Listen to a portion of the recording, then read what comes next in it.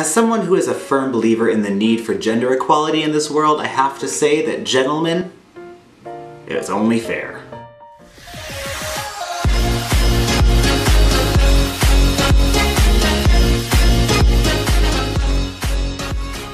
Hey guys, welcome back. A few months ago I made a video called Things That Girls Can Do That Guys Can't. It was a video full of ridiculousness, and if you haven't seen it yet, don't worry, I'm gonna link it on your screen somewhere here and also in the description box below. Make sure you check it out. A lot of people seem to really like it. But I made a promise in that video and I keep my promises. Which means, gentlemen, it's your turn. Here are 5 things that guys do that girls don't. Number 1. Manspreading. Despite its name, this is not something that you ever want to have on your toast.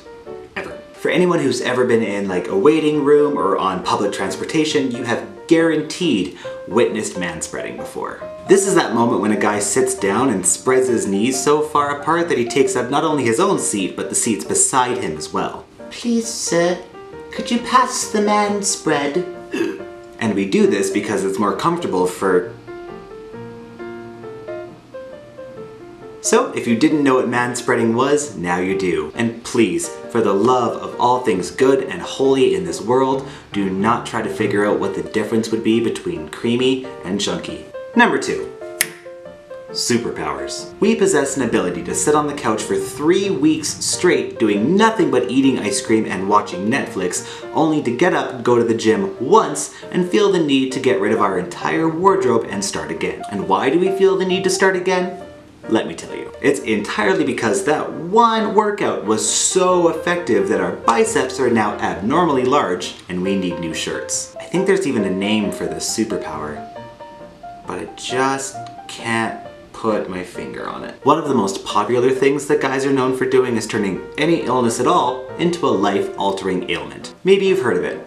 It's number 3, the man flu, or as it's medically known, Manfluenza improvisovis. If you've never experienced this firsthand before, it's hard to understand the type of punch it packs. But it's pretty much like wrecking ball to the face, man flu.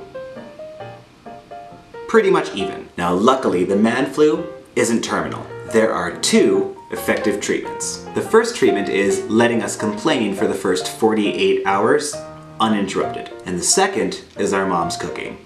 And it's not a preference thing, it's science. And we can't talk about science without talking about anatomy just a little bit, which brings me to number 4, cursive peeing. Having the ability to stand while we pee, it's pretty great. There are very few things that are more empowering to a man than being able to clearly write your name in the snow. It's like putting your signature on the planet. It's kind of like you're saying, this is mine now. And last, but certainly not least, number 5, the dial-up. As a lot of you may have noticed, we can think of absolutely nothing with very little effort. And I'm not talking about the deliberate calm that comes with meditation. No. I'm talking about a void that is not unlike the vacuum of space. Yeah. When someone asks what we're thinking about and we say nothing, we are in no way trying to be secretive or mysterious or passive-aggressive.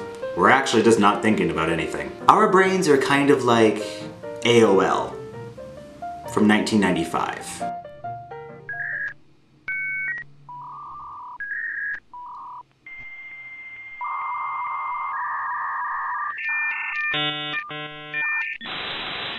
And by the way, if you didn't know what that sound was, I can pretty much guarantee that you have homework in your 10th grade math class tomorrow.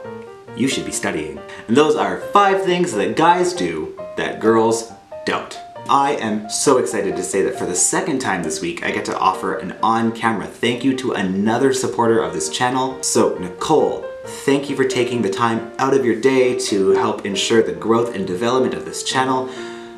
It's so appreciated. Thank you so much. And if any of you would like some information on how you can support this channel, I will leave a link to my Patreon page in the description box below. If you'd like to check it out, that'd be great. If you don't want to check it out, that's okay too, because I'm still going to make videos for you to make you laugh. If you liked today's video, let me know by smashing the thumbs up button and join the conversation down in the comments section below. If you'd like to follow my other social media, take a look in the description box below, and if you're new here and you haven't done it yet, consider subscribing. I make videos every Tuesday, Wednesday, and Sunday, and it is totally free. Thank you guys so much for stopping by and for hanging out with me today, and I will see you very, very soon.